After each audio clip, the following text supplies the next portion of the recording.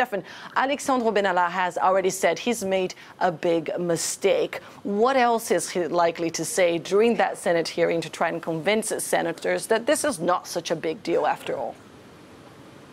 Well, it's very likely that he will answer or give very little answers. He already said that he won't answer any questions that are related to the criminal cases that he is involved in. But he also last week was very condescending about the Senate. He called the president of this commission Marquez, and he also said that the Senate had no legitimacy of asking him any questions. So he is going into the Senate this morning in a very arrogant way, and it's very unlikely that he will give any answers specifically to the questions asked.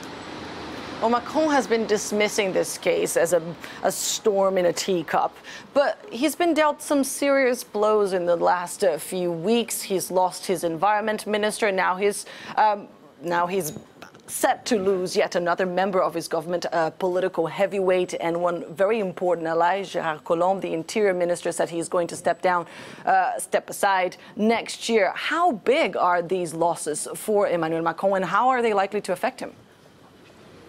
Well, it is absolutely a big setback for Emmanuel Macron, the Benalla case. This summer Macron was, well, like you said, he said it was a storm in a teacup, but actually it isn't.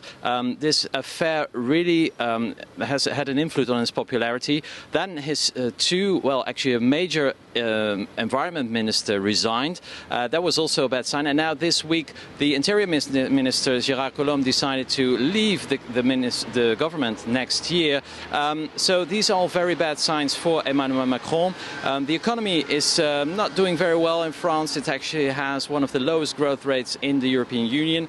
The unemployment is also still not decreasing, contrary to all the other 27 EU member states. So the country is in a bad shape, and actually Emmanuel Macron is not delivering on his promises. So yeah, the hearing today is just one of the large number of bad news for Emmanuel Macron over the last couple of weeks.